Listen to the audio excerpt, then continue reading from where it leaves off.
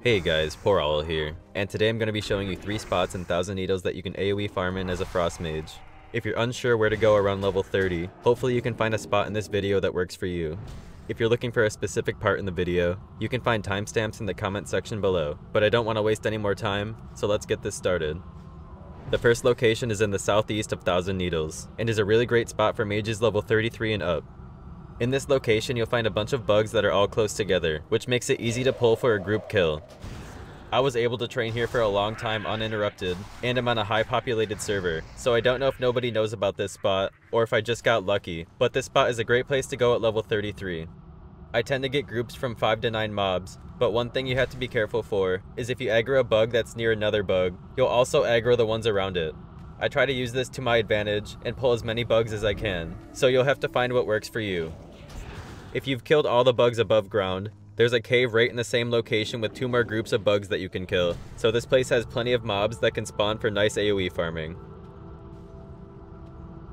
The next spot is located in the north of Shimmering Flats, and is a nice place to stop by and get some good experience. All around Shimmering Flats you'll find sparkle shell tortoises, but in the north is a spot where like 15 turtles hang out, so I like to run here and AoE them down. You will probably kill all the turtles in 2 pulls, but that actually leads me to my next spot, which is pretty much going around Shimmering Flats and pulling random groups of buzzards, turtles, and scorpions.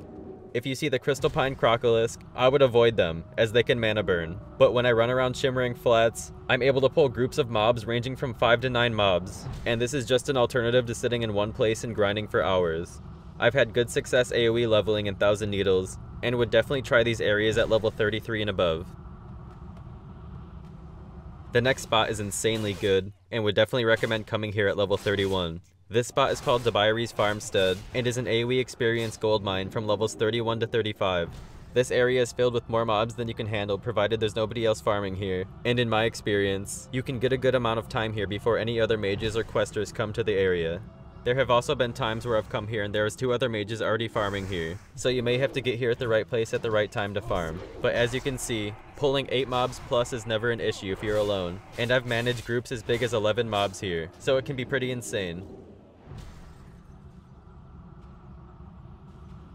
Okay, the last place you've probably seen already, which is why I just made this a bonus spot in the video, but Scarlet Monastery Graveyard is a great place to farm for experience, gear, and silver, and I farmed here for a while to gear up my mage and see what the experience was like, and would definitely recommend coming here at level 30 to test it out.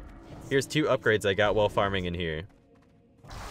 Last night I ran Scarlet Monastery with 4 mages and a priest, so you don't even need a tank to come here. Just a group that knows how to line of sight, and Frost Nova massive groups of mobs to avoid damage. You can farm Scarlet Monastery Graveyard from levels 30 to 35, or even 36, before moving on to farming Scarlet Monastery Cathedral, which I'll cover in another video coming soon. Alright guys, that's it for now. Hopefully you found something useful in this video. I'll be covering more spots for higher levels soon, so stay tuned for that video coming soon.